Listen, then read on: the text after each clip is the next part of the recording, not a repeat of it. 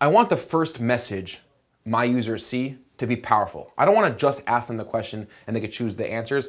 I want to also market to them. I want to also promote our services. So let's go ahead and add a text widget. Something like, hey, or just start off with, now remember, we're not going to have their first name yet. Before they interact, we're not going to have their first name. So I'm not going to do anything first name related. So thanks for stopping by. Reset IV is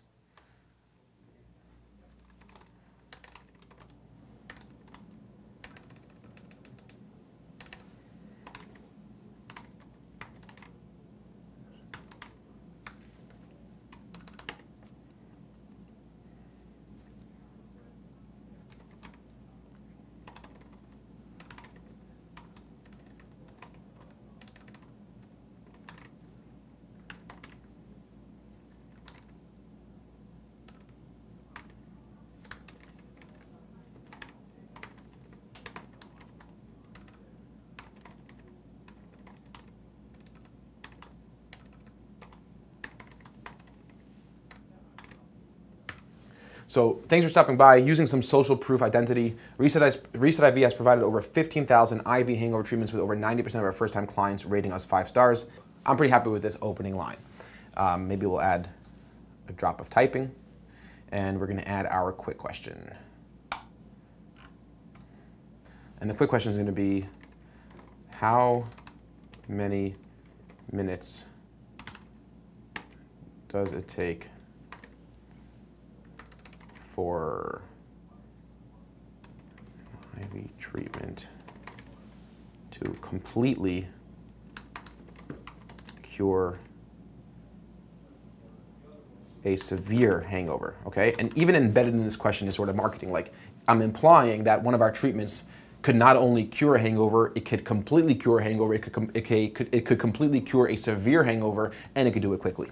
Then we're going to maybe I'll prompt like contest, right? How many minutes does it take? How many minutes do you think it takes for an IV treatment to completely, for a hangover IV treatment to completely cure a severe hangover? Question mark.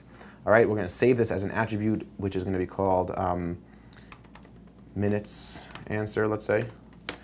You know, if we're not sure if we're going to ever use this, oh, I have to click new attribute, sorry. Minutes answer.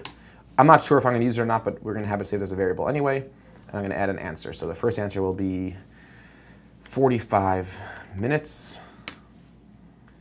And now I could associate it with the right page, right? I could associate it with the wrong answer page. Incorrect answer page. Another answer will be 90 minutes, or let's say we'll call this one 19 minutes. This will be the right answer page. All right, this goes to the correct answer page. And add one more, you know, let's say 90 minutes, an hour and a half. 90 minutes, and this is going to go also to the incorrect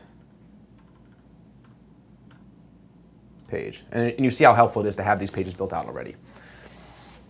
So I have 2 of them going to incorrect answer, 1 of them going to correct answer, okay?